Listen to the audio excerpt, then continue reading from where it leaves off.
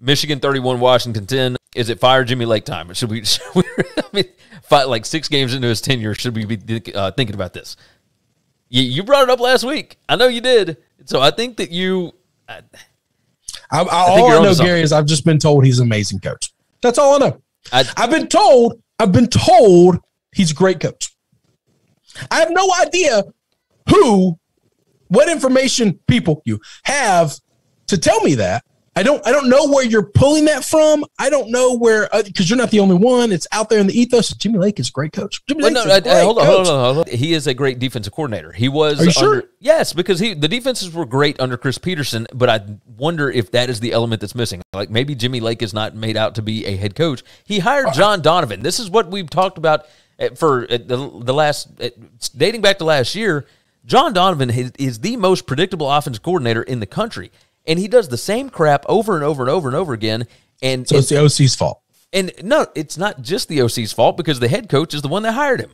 Like, he was terrible at Penn State, and then James Franklin fired him. So, and of course, Penn State got significantly better after the first 2 years of James Franklin's tenure there.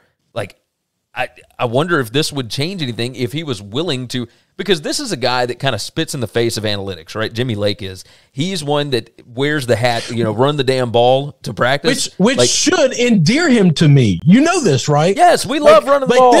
This is supposed to be my guy because I want to give the middle finger to all the analytic guys. Yes. But I don't.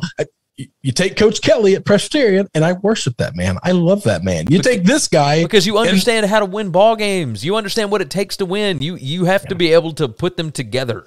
My hatred, my dislike for Jimmy Lake is I'm completely agnostic on the man. I don't know enough. I don't have enough information to have an opinion, but I've had forced down my throat for the last year and a half. He's great. And I just want to know where these people get their information from. What are you seeing that tells you he's great? I just want to know that. Tell me this. What was the most surprising stat from this game for you? The fact that Michigan only had to throw for 44 yards in it because they ran 56 times for 343 yards. That's 6.1 a clip and 4 touchdowns. Or was it the fact that Washington, who is known for their running game, ran the ball 32 times for 50 yards. That's 1.6. I think Michigan was like Oregon. Michigan was missing their best defensive player, the best defensive player on the team, and it didn't matter. It just didn't. They could have been. You could have cut the knees off of the top 5 defensive players for Michigan. Washington wasn't scoring.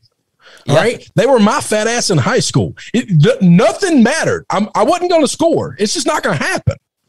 Just unbelievable. Unbelievable. Washington's defense, by the way, they're bad. This team might be the worst. This team might be the worst in the Pac-12.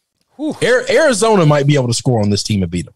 You score 14, you beat the hell out of them. I don't know. Arizona got it handed to them pretty good by San Diego State last night. San Diego State's a good football team. I've told you that before. I know. San Diego State's a good football team. Hey, San Diego State's better than Washington.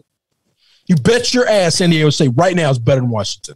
Thanks for listening to the Winning Cures Everything podcast. The website is winningcureseverything.com, and if you want to connect with us, we're on Twitter at GaryWCE, at Chris B. Giannini, at Winning Cures, or you can email us, Gary at winningcureseverything.com or Chris at winningcureseverything.com. Subscribe everywhere you need to subscribe, and we'll see you soon.